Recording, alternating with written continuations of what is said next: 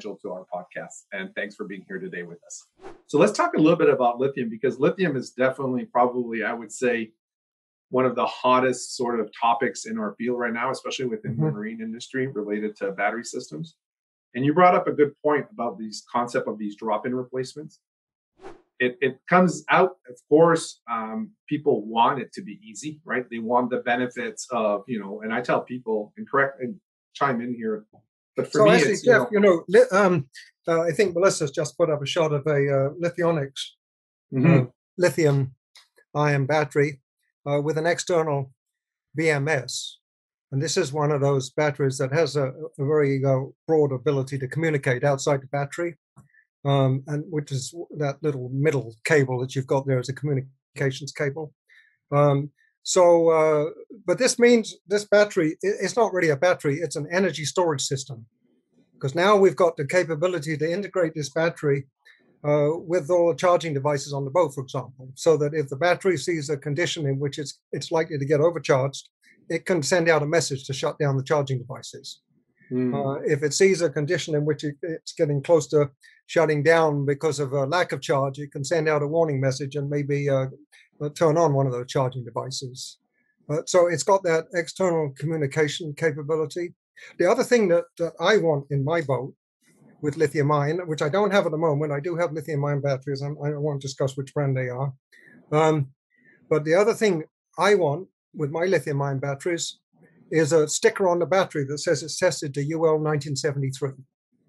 That's the most aggressive abuse testing standard in the marketplace, in the marine marketplace at least. And it means that whatever I do stupid, and I do stupid things like everybody else, plus I push these systems to their published limits just to see what happens. I mean, it's part of what I do for a living.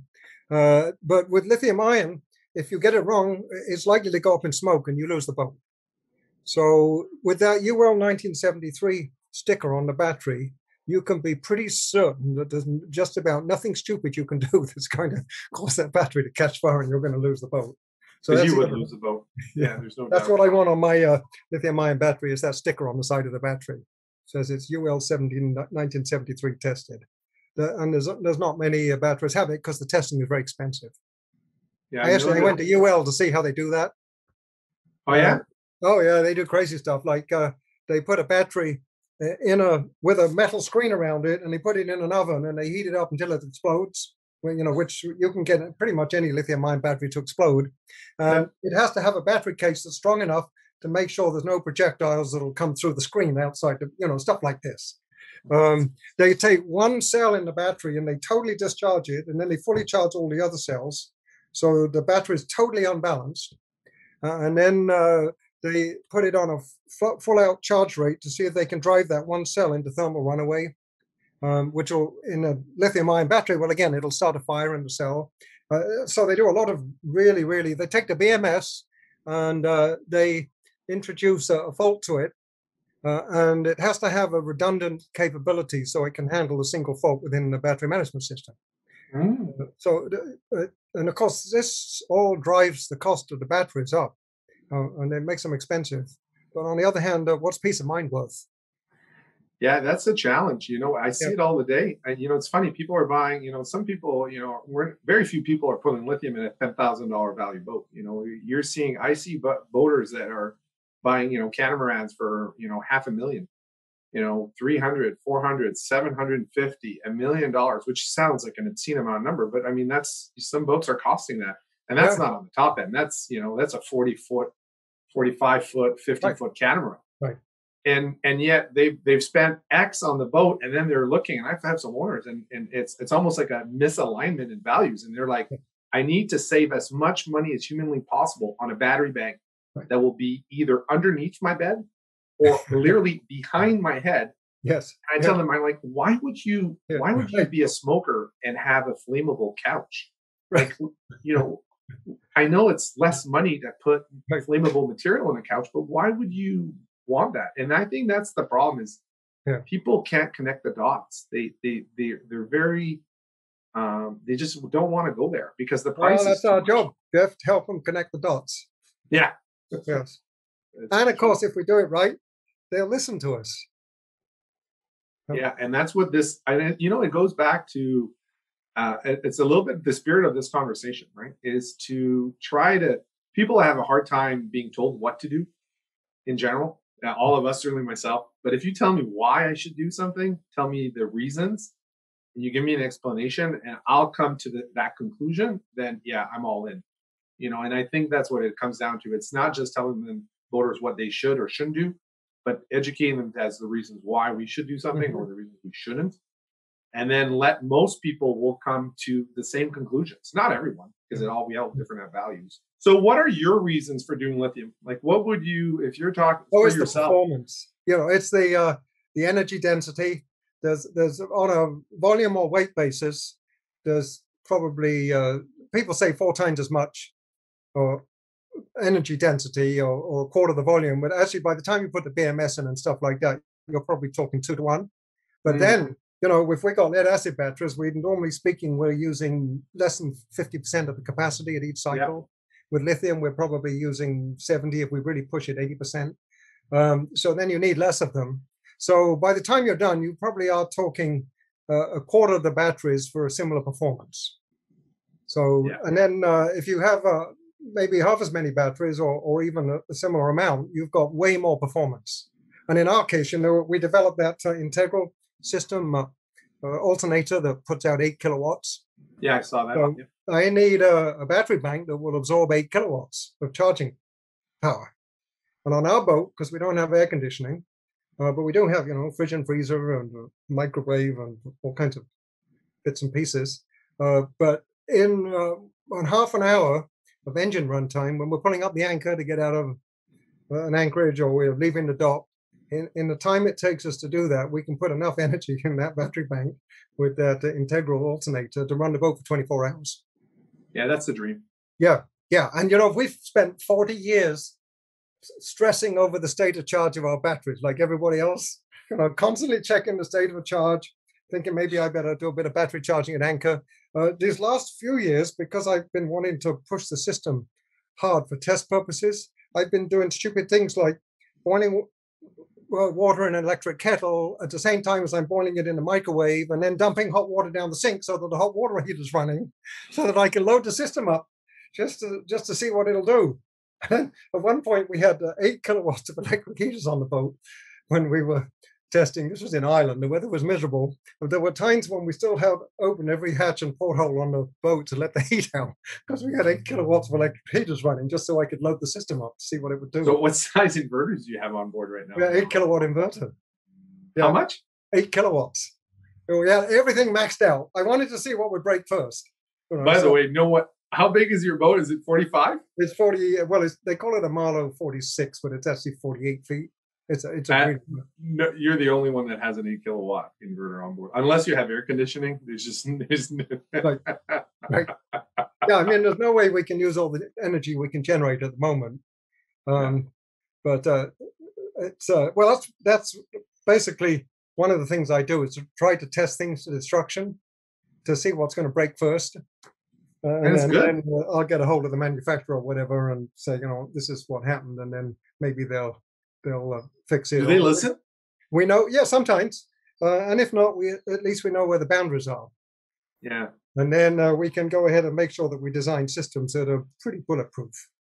There was one point with that testing where I discovered a means to create something called a harmonic vibration, and I could break a belt in 4 minutes.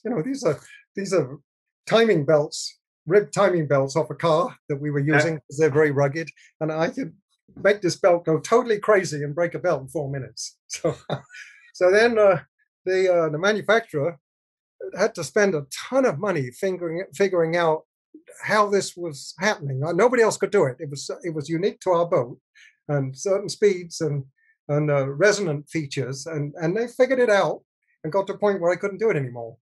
So, yeah. I mean, breaking things to learn things is a good way.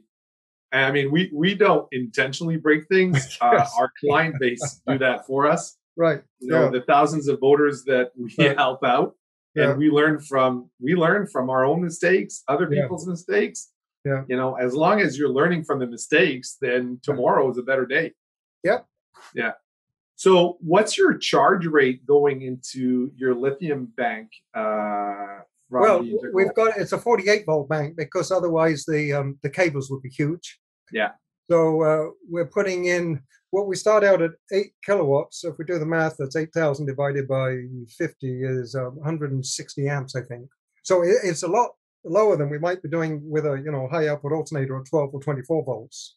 Yeah. But in terms of energy, It's twice as much as we can get from pretty much any other, even the best of the high output alternators on the market. Yeah, that's right. The APS alternators that Ocean Planet Energy sells, Yeah. those have terrific performance characteristics at 12 and 24 volts. So what's the output at low RPM on those alternators? What makes it like? What does it make so awesome? Well, there's two things. One is the maximum output. Actually, there's three things. The maximum output, which is typically speaking, these alternators are ready when they're cold. Yeah. Well, when you run them hard, within 5 minutes, they're up to the case is probably up to well over 100 degrees centigrade. So then the output goes down. So then efficiency becomes really important. And those APS alternators are some of the more efficient ones on the market. The typical automotive alternator is maybe 50% efficient much of the time. These APS alternators are around 70%. Some of the Balmors are as well. And then the other thing that's critical to all of us is that they ramp up their output at low RPMs. Yeah. Especially if we're battery charging at anchor. Because if you've got to run the engine, at 2,000 and 3,000 RPM to get the alternator to wide open to a full output, you're not going to do it. No. So what you thought was a 200 amp alternator is really a 100 amp alternator. Yeah. So that is a really critical feature, is getting it to ramp up the output at low RPMs. And we spent a ton of money with the integral system working on that, and we got it to the point where with the engine at 1,000 RPM, we're getting 5 kilowatts out of the alternator. That's just amazing. Yeah, I mean, there's nothing on the market that comes close to it. So I can sit at anchor. I can run my engine at 1,200 RPM, which is not much above idle speed. Yeah. And it's also quite quiet. And that thing's putting out 7 kilowatts. And not only that 7 kilowatts is enough of a load on the engine at that low speed to where I'm almost at the peak fuel efficiency for the engine. So I'm actually getting, even at anchor, generating like that, I'm more efficient than a standalone generator. Yeah, and that's what you want. It's that sweet spot. I saw your video that I think it was about last year or maybe 18 months ago that you released. Yes. Yeah, you were wearing a lab coat. I still remember. You looked like such a scientist. Right, we're about to start the video, and they gave that to me and made me wear it. I felt kind of stupid in it. But you were such a scientist. I'm like, Nigel doesn't need. You could have come in there in sweats. Right. I was like, no, it's Nigel, man. He doesn't need to pretend to be a scientist. That's the one and only time I've ever worn a lab coat. I love it. I saw you on. I'm like, no, this guy doesn't need to wear one. He doesn't. I mean, you can put one. You can wear one, but he doesn't need one. Yeah, but we spent. Oh, my nose is itching again. We spent $3 million of some big corporation in the US funded that project. $3 million developing that. Wow. Yeah, that was their money, and then we had other money that we put in. So it was a pretty intense development program. This stuff paper is really easy. We know exactly what we want to do, but actually making it all work, and then building a controller that can handle that kind of power. And then one of the tests I did was to run the thing up to 8 kilowatts and open circuit the batteries to see what would happen. With an alternator, you immediately smoke the alternator. You blow all the diodes. Yeah, that's what I heard. Our controller reacted so fast, and it had such a decent dump capability that it shut the system down without any damage. Oh, wow. That quick? Yep. Yeah, that's what you want, because otherwise you're going to lose that. I mean, that alternator's got to be. Right. You don't want to lose that alternator. I drew up a list of design characteristics that I wanted to see in the thing. I have no technical capability whatsoever to make it happen, but I know what we want because I've been doing this for long enough and dealing with the Vita kit that we have and the failings that they have. So I know what I want. It's a matter of finding the people that can then take that and translate it into a piece of kit that will do that. Yeah. And that's what we were able to do with that project. Let's talk a fallacy of lithium ion. We all know they have a really high cycle life. Iron phosphate, which is most of the batteries we see, has at least 2,000 cycles if it's treated properly. So if you do the math, you say I can get 70% out every cycle, and I got 2,000 cycles, and then you assume that you can do all of that. And then you look at the cost of the battery as compared to lead acid, and you do the same analysis with lead acid. It turns out that in the long run, lithium ion is cheaper than lead acid. However, the fallacy here is to assume that you're going to get those 2,000 cycles. I have never met a boater yet that cycled the battery 2,000 times. So if you only cycle that battery, say 300 times, because you only use the boat half a dozen weekends of the year, then it's way more expensive than a lead acid battery for the energy that you put in and out of that battery. So we have to acknowledge that the single strongest talking point in terms of the cost benefit of lithium ion is probably not one that most boat owners can actually use, because we don't have the capability to exploit that high cycle life.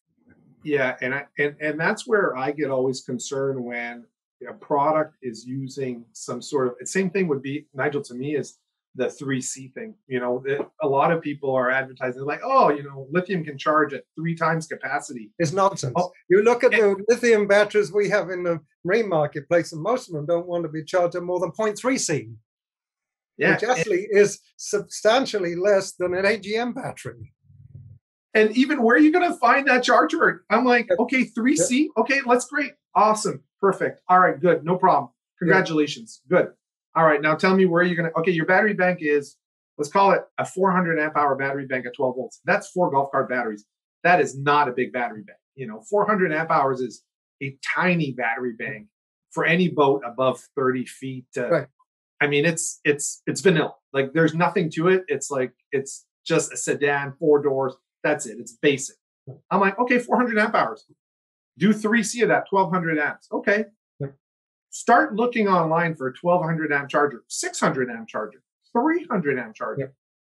You know, where are you going to find a charger that is ever going to give you the benefits of that theoretical charge rate? Well, in any case, we don't have that charge rate with the batteries we're using, because those are automotive batteries where they're built for acceleration, and they're also built to handle massive regenerative braking spikes. So in the boat world, we have energy batteries that are designed to accept and deliver energy much more slowly. So most of the boat batteries, lithium ion batteries we have, are looking at 0.3C, not 3C, 1/10 of that charge rate. Some of them will go to 0.5C, and a handful of them will go to 1C. In my own boat, because we've got that integral alternator that will put out 8 kilowatts, and we had an 8 kilowatt battery bank, 8 kilowatt hour, then I wanted the 1C rating. And in terms of the available lithium ion batteries in the boat world, that's pushing the boundaries of most of those batteries. Many of them, they don't want to do that. So whereas actually you can pump 1C into any AGM battery up to about 50% state of charge. So ironically, there are AGM batteries which will accept a higher charge rate than a lot of the lithium ion batteries we have. Also, if you found this video interesting, please subscribe. Honestly, it does help us to know that all this time that we're investing is actually, we're reaching a lot of voters. And I want to thank all of you for watching. Thanks for spending some time with me.